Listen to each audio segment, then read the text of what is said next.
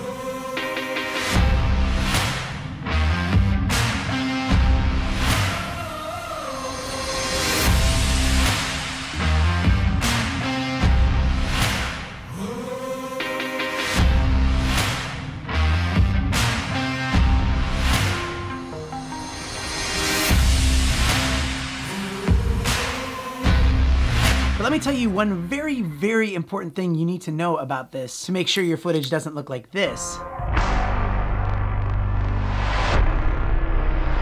also compare the footage to the Hero 10 with a macro lens and the Insta360 Go 2. So here we go. By the way, welcome to the channel. My name is Danny Black, and I love to review cool gear that comes my way. If you like this kind of stuff, don't be a stranger. And if you're interested in any of the products I'm showing you today, I'll put links to everything down in the description, plus some coupon codes and a surprise link. So when they first announced the macro lens, there was actually a big long wait for it. And I signed up immediately and didn't hear a thing about it until last week when I got an email saying, hey, you can order it now. So I clicked order and shelled out the dollary dues. When it first arrived, I took it out of the box and I popped it on magnetically and I was like, that's really cool. Got some really up close shots and I was like, that looks amazing on this tiny little screen. It looked so great. And then I put it on my computer and I was like, oh, that's not as great as it looks. It looks terrible. And yes, it comes with some instructions, just a very tiny little part that's in English, but not really any helpful instructions. So then later I was just scrolling through the menu system and I saw this, macro lens detection. So I turned that on. And check out what it does. When I put the macro lens on, it actually detects that it's on and it does something to the footage to make it look a lot better. And I find it very interesting that if you put like a filter on or something, it actually doesn't detect that as a macro lens. It only detects it when you actually put the macro lens on. Like, how does it know? So that's a very important step that they don't really tell you about, but it makes it so much better taking your footage from this to this. Yeah, that looks really good, right?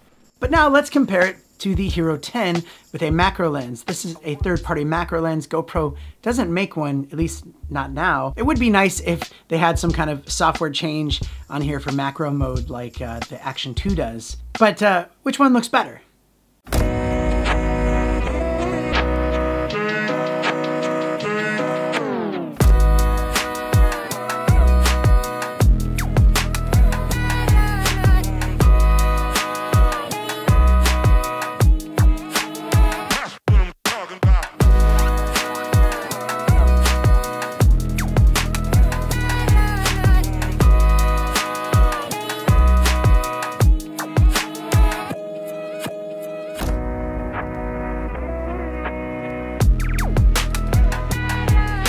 Also, I'm using this little desktop dolly from Sandmark. I just did a review on it. It's actually pretty cool. So now let's compare it to the Insta360 Go 2. Now I know that this isn't a macro lens and it's not really a macro mode camera, but it's tiny and kind of gets some really cool close-up shots.